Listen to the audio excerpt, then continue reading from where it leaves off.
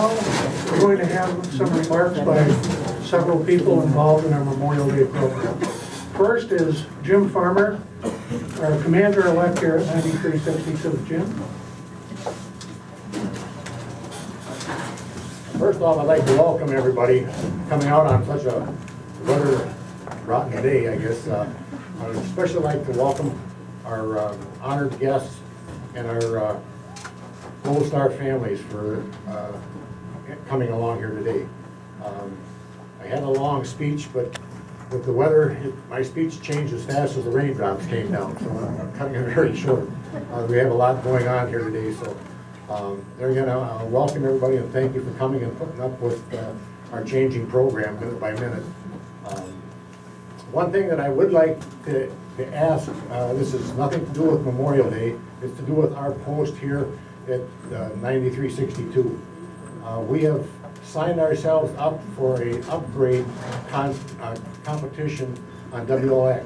If you would go on your email and go on the website for WLX and sign up and vote for us, we would really appreciate it.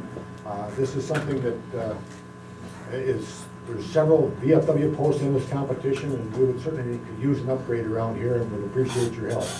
So have a great day and thank you for coming.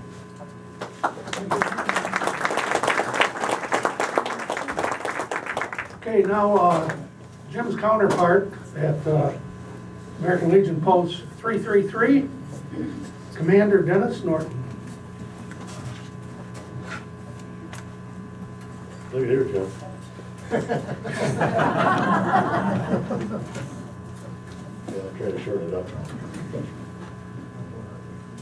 Sergeant William Stacy, 23-year-old from Redding, California. He epitomized what it means to be a non-commissioned officer in the United States Marine Corps.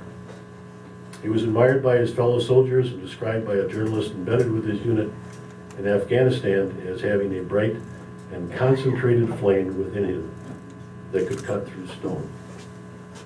On January 23rd, 2012, already on his 4th deployment in Afghanistan, he was killed by an IED blast while on patrol. Like many going into combat, Sergeant Stacy wrote a letter that would be read upon his death. Sergeant Stacy wrote, "My death did not change the world. It may be tough for you to justify its meaning at all. But there is a greater meaning to it. Perhaps I did not change the world. Perhaps there will be a child who will live because men left the security they enjoyed in their home country to come to his. And this child will learn in the new schools that have been built. He will walk the streets not worried about whether or not his leaders, henchmen, are going to come and kidnap him. He will grow into a fine man who will pursue every opportunity his heart could desire. He will have the gift of freedom, which I have enjoyed so long. If my life buys the safety of a child who will one day change the world, then I know that it was all worth it." Sacrifice made by Sergeant Stacy and countless other American heroes has indeed changed the world. 60 years ago, America was engaged in a horrific war in the Korean Peninsula. Many died there, so that today many can live.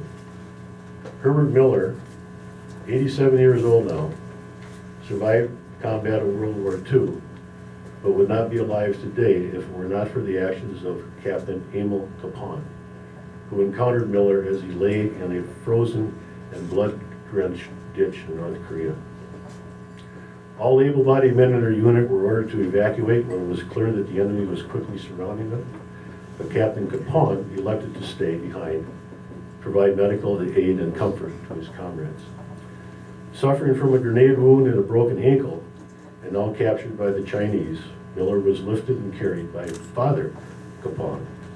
That's right, Father Capon, who was a Catholic chaplain, who selflessly put the needs of his fellow soldiers ahead of his own.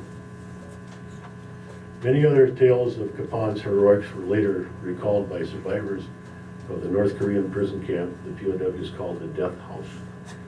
After coming down with pneumonia and dysentery, Capon died at the camp hospital. For his heroism, he was posthumously awarded the Medal of Honor just last month. During that presentation, President Obama said that Father Capone was an American soldier who didn't fire a gun, but who carried the mightiest weapon of all, the love for his brothers, so powerful that he was willing to die that they might live. Some of you here may not be aware that chaplains do not carry weapons, even on the field of battle. We think of the families who have sacrificed so much long after the guns have been silenced, and the bombs have exploded. The children of our fallen warriors will still be missing a parent. Spouses will be without their life partners. Parents will continue to grieve for their heroic sons and daughters that left them way too early. The empty seats at the dinner table, the smaller gatherings at Thanksgiving, and the voice of the loved one heard only as a distant memory in one's mind are constant reminders that they are gone. We owe it to the heroes that died and the loved ones left behind to make sure that their sacrifices are remembered and that their service to this nation always be honored. Sergeant Stacy believed his sacrifice was worth it. It's up to all of us to prove him right.